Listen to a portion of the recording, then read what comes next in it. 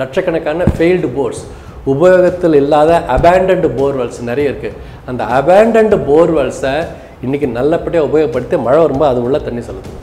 அப்போ தான் அந்த அளவுக்கு நீங்கள் தண்ணி ரீச் பண்ண முடியும். இன்றைக்கி இருக்கிற அந்த ஸ்ட்ரக்சர்ஸ் வச்சுட்டு ஒரு சின்ன தொட்டி கட்டெல்லாம் வந்து டிப்ளீட்டட் வாட்டருக்கு ரீச் பண்ண முடியாது. களிமண்ணாக இருந்தால் தண்ணி உள்ளே போகாதுங்க, கான்கிரீட் மாதிரி அது, ஒரு சொட்டு தண்ணி கீழே இறங்காது, அப்படியே இருக்கும். நம்ம நினச்சிட்டு இருப்போம் தண்ணி போய் பரவாயில்ல தண்ணி வழிஞ்சு ஓடுதுன்னு, வழிஞ்செல்லாம் ஓடல, உள்ளே போகல, அவ்வளோதான் அர்த்தம் அதுக்கு. நான் வந்து ஒரு சென்ட்டில் ஒரு 600 சதுரடி 700 சதுரடி நான் ஒரு வீடு கட்டிட்டு இருக்கிறேன்ப்பா. அங்கே வந்து கதவை தட்டி உனக்கு ரெயின் வாட்டர் ஹார்வெஸ்டிங் ஸ்ட்ரக்சர் இருக்கான நான் தூக்கில் தான் தங்கணும். பெரிய பெரிய காம்ப்ளெக்ஸஸ், பெரிய பெரிய ஆஃபீஸ் காம்ப்ளெக்ஸஸ், பெரிய பெரிய யூனிவர்சிட்டிஸ், இன்ஸ்டிடியூஷன்ஸ், ஹோட்டல்ஸ், அவங்களுக்கு நிறைய இடம் இருக்குது. நிலத்து நீர் அவங்க சேகரிக்க வேண்டாம், மழை பெய்கிற தண்ணியை விட்டால போகிறோம், காம்பவுண்ட் வால் கட்டி அவங்க வந்து அடைச்சிருக்கிறாங்க. இப்போ ஒரு மால் இருக்குதுன்னு வச்சுக்கோங்களேன், ஃபுல்லாக சிமெண்ட்டு, எங்கே பார்த்தாலும் சிமெண்ட்டு, ஒரு சொட்டு தண்ணி கீழே போகாது. என்ன மாதிரி பர்மிஷன் கொடுக்குறீங்க? ஸோ நீங்கள் பில்டிங் வந்து நீங்கள் கட்டுறதுக்கு பர்மிஷன் கொடுக்கும்போது தானாக தண்ணீர் உள்ளே போகிறதுக்கு ஓப்பன் ஸ்பேஸ் கொடுக்கணும். சிமெண்ட் ஸ்லாப் போட்டால் அங்கங்கே ஓட்டையாக தண்ணி கீழே இறங்கிறதுக்கு வழிமுறை பண்ணணும். உங்களுக்கு தண்ணி கஷ்டம் வர்றது மழை இல்லாமல் இல்லை, மனித பிழையினால தான் நீங்கள் வறட்சி, நிலத்தடி நீர் எவ்வளோ தூரம் கீழே போயிருக்கு, குடிநீர் கஷ்டம் எவ்வளோ அதிகமாக இருக்குது.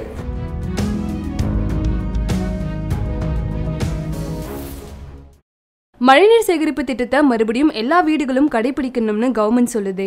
அதாவது மழைநீர் சேகரிப்பு அப்படிங்கிறத வந்து இப்போ வீடுகள்லாம் பண்ணணும்னு சொல்கிறாங்க, கம்பல்சரி ஆக்கியிருக்கிறாங்க. நான் அதுக்கு முன்னாடி ஒரு கேள்வி கேட்குறேன். மக்கள் பண்ணுறதுங்கிறது ஒரு பக்கம் இருக்கட்டும், பண்ணணும், சரி ஓகே. இன்றைக்கி தமிழ்நாட்டில் சென்னையில் எத்தனை அரசு அலுவலகங்கள் இருக்குதுன்னு முதல்ல கணக்கெடுங்க. எல்லா அலுவலகங்களிலையும் ரெயின் வாட்டர் ஹார்வெஸ்டிங் ஸ்ட்ரக்சர் இருக்கா?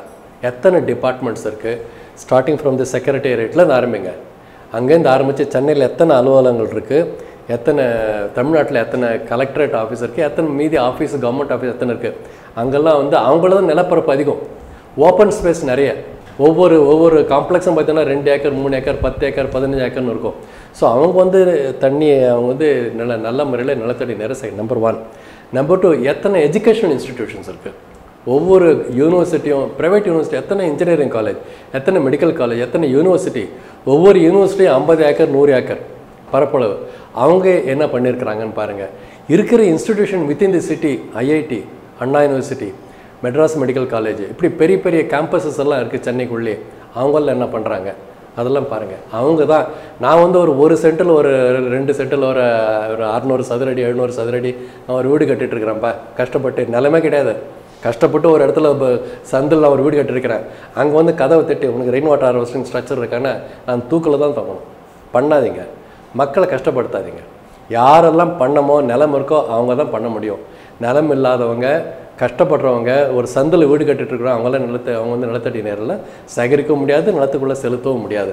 ஏழைகள் இருக்கிற 40-50% மார்ஜினல் பீப்புள். பெரிய பெரிய காம்ப்ளெக்ஸஸ், பெரிய பெரிய ஆஃபீஸ் காம்ப்ளெக்ஸஸ், பெரிய பெரிய universities, institutions, hotels, commercial establishments, industries, அவங்களுக்கு நிறைய இடம் இருக்குது. அவங்க பாதிக்கு மேலே அவங்ககிட்ட நிலம் இருக்குது. அவங்ககிட்ட நிறைய இன்ஸ்டிடியூஷன்ஸ் இன்றைக்கி ஏரியிலே வீடு கட்டிருக்கிறாங்களே, ஏரி கரையில், ஏரி ஒட்டினா மாதிரி, ஃபோர்ட் ஷோரில், கேட்ச்மெண்ட்டில், அங்கெல்லாம் யூனிவர்சிட்டிஸ் இருக்குது. அவங்களாம் வந்து நிலத்து நீர் அவங்க சேகரிக்க வேண்டாம், மழை பெய்கிற தண்ணியை விட்டால போகிறோம், காம்பவுண்ட் வால் கட்டி அவங்க வந்து அடைச்சிருக்கிறாங்க.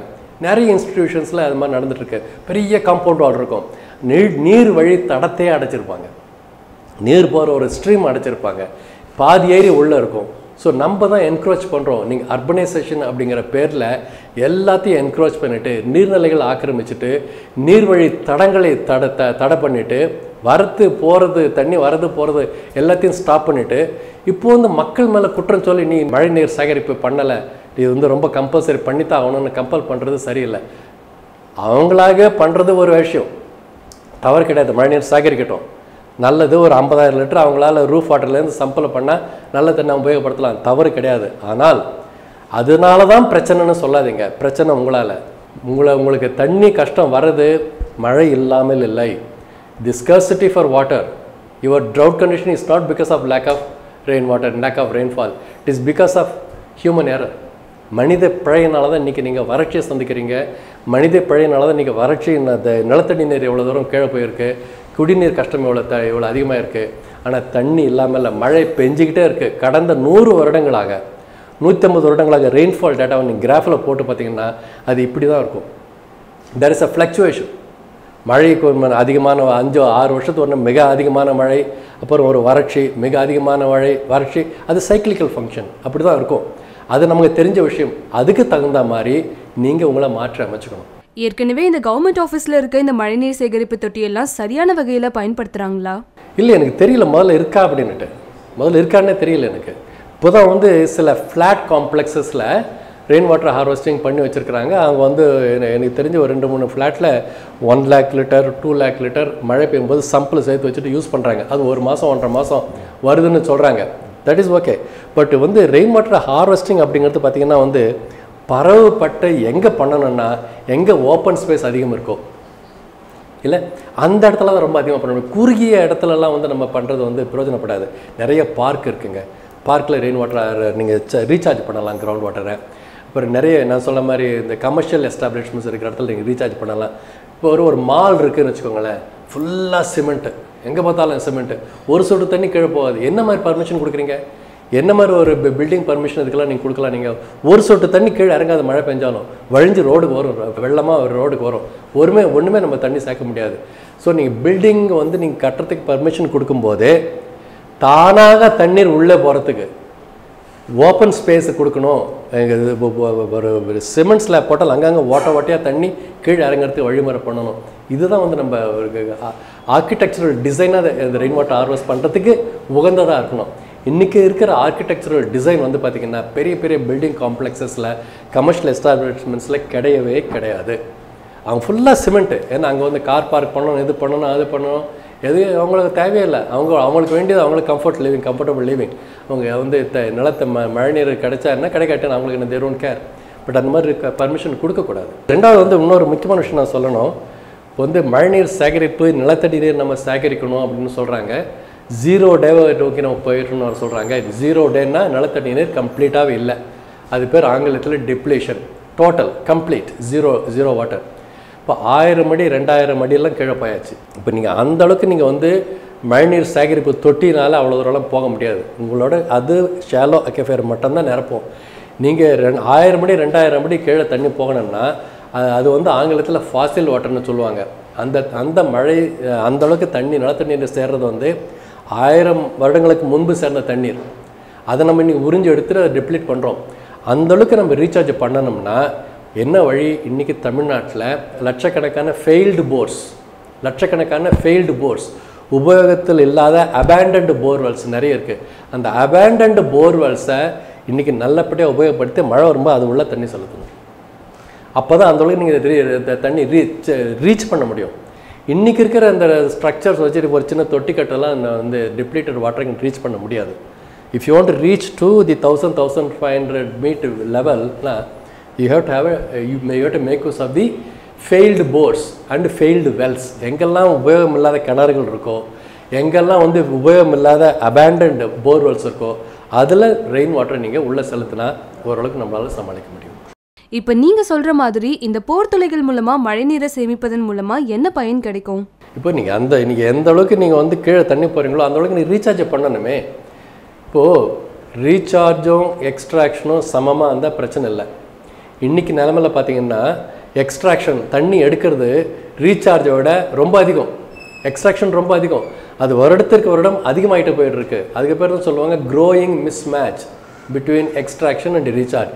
அந்த க்ரோயிங் மிஸ்மேட்ச் ரெண்டும் பிரிட்ஜ் இடைவெளி அதிகமாக நிலத்தடி நீர் கீழே போயிடும். ஏடிஎம் கார்டு போட்டால் உங்களுக்கு இப்போ டெபாசிட் இருந்தால் பணம் வரும். உங்களுக்கு டெபாசிட்டே இல்லைன்னா நிலத்தடி நீரில் டெபாசிட் கிடையாது. It's gonna depleted completely. So அதை நீங்கள் ரீசார்ஜ் பண்ணணும், மறுபடியும் டெபாசிட் பண்ணணும். எப்படி டெபாசிட் பண்ணணும்? அந்த அளவுக்கு கீழே போனால் தான் டெபாசிட் பண்ண முடியும். தானாக இறங்கி இப்படி கசிஞ்சு உள்ளே போனோம்னா கனவு காணாதீங்க.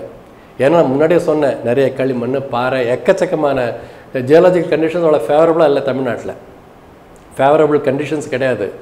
இது வெறும் மணல் கிடையாது, லேட்ரைட் சாயில் இல்லை, இது ஹார்ட் ராக் ரீஜன். களிமண் ஹார்ட் ராக்கும் நிறைய இருக்கிற பகுதி தமிழ்நாடு, சென்னையும் கூட. ஆக இங்கே நீங்கள் நிலத்தடி நீர் அந்தளவுக்கு போனோம்னா நீங்கள் ஆர்டிஃபிஷியலாக போர் உள்ளே போடணும், புது போர் போட்டு தண்ணி செலுத்தணும். அப்படி இல்லைன்னா ஃபெயில்டு போர்ஸை நீங்கள் தண்ணி மழைநீர் அதை உள்ள செலுத்தணும். இதுதான் ஒரே வழி. இல்லைன்னா நீங்கள் வந்து அந்தளவுக்கு ரீச் பண்ண முடியாது. இப்போ மழைநீர் சேகரிப்பு தொட்டி இருக்க சில குடும்பம் என்ன சொல்கிறாங்கன்னா, எங்ககிட்ட தொட்டி இருந்தும் எங்களுக்கு போரில் தண்ணி வரல அப்படின்னு சொல்கிறாங்களே. வராது. எப்படி வரும்? என்ன ஆகுன்னா, அப்போ ஃபஸ்ட்டு அவங்களுக்கு பூமிக்கு என்ன மாதிரி சாயல் இருக்குதுன்னு பார்க்கணும். களிமண்ணாக இருந்தால் தண்ணி உள்ளே போகாதுங்க. கான்கிரீட் மாதிரி அது, ஒரு சொட்டு தண்ணி கீழே இறங்காது, அப்படியே இருக்கும். நீங்கள் களிமண்ணில் தண்ணி ஊற்றி பாருங்கள், அப்படியே இருக்கும், கப்பு மாதிரி இருக்கும் தண்ணி. களிமண் இப்போ நிறைந்த பகுதி சென்னையிலேருந்து கடலோரம் இந்த டெல்டா வரைக்கும் பண்ணினா வெறும் களிமண் தான். இந்த பக்கம் பார்த்தீங்கன்னா வந்து ஹார்ட் ராக்கு, டெல்டா விட்டு இந்த பக்கம் மேற்க போகிறீங்கன்னா ஹார்ட் ராக்கு. சில இடத்துல வந்து சாண்டி அண்டு லேட்ரைட் சாயில் இருக்குது, அங்கே வந்து ஓரளவுக்கு கீழே இறங்கும். ஸோ அது எந்த பூமிக்கு கீழே என்ன மாதிரி ஸ்ட்ரக்சர் இருக்குது, ஜியாலஜிக்கல் ஸ்ட்ரக்சர், ஜியாலஜிக்கல் ஃபார்மேஷன் இருக்குங்கிறத பொறுத்து தான் வந்து உங்கள் நிலத்தடி நீர் செலுத்த முடியும், நீங்கள் யூஸ் பண்ண முடியும். நம்ம நினச்சிட்டு இருப்போம் தண்ணி போய் பரவாயில்ல தண்ணி வழிஞ்சு ஓடுதுன்னு. வழிஞ்செல்லாம் ஓடலை, உள்ளே போகல, அவ்வளோதான் அர்த்தம் அதுக்கு. நான் ரீசார்ஜ் பண்ணிட்டேன், 2 மழையில் தண்ணி ஃபுல்லாகிடுச்சுன்னா நீ கனவு காணாதீங்க, உள்ளே போகாது, அவ்வளோ ஈஸி இல்லை. That is why you have to have deep force. கடலோர பகுதிகள், இன்னொரு முக்கியமான விஷயம் வந்து பார்த்திங்கன்னா, தமிழ்நாடு கடலோரத்தில் இருக்குது. 1076 கிலோமீட்டர் நீளமுள்ள ஒரு கடற்கரை. ஓகே, இங்கே வந்து பார்த்திங்கன்னா வந்து நீங்கள் இஷ்டத்துக்கு தண்ணி எடுத்து கடல் தண்ணி உள்ளே வந்துடுச்சு, நிறைய கடல் தண்ணி உள்ளே வந்துடுச்சு. Chennai and up to delta தாண்டி கூட தண்ணி ராமநாதபுரம் வரைக்கும் கடல் தண்ணி உள்ளே வந்துடுச்சு. இங்கே வந்து நீங்கள் என்ன பண்ண போகிறீங்க, தண்ணி மேலேயே இருக்கிற மாதிரி இருக்கும், ஆனால் உப்பு தண்ணி. ஸோ இதை வந்து நீங்கள் புஷ் பண்ணணுன்னா மிக அதிக அளவில் நல்ல தண்ணி உள்ளே செலுத்தினா தான் கடல் தண்ணி உள்ளே போகும். அதுக்கு எந்த அளவுக்கு வாய்ப்பு இருக்குதுன்னு எனக்கு தெரியல. இப்படி பல பிரச்சனைகள் இருக்குது.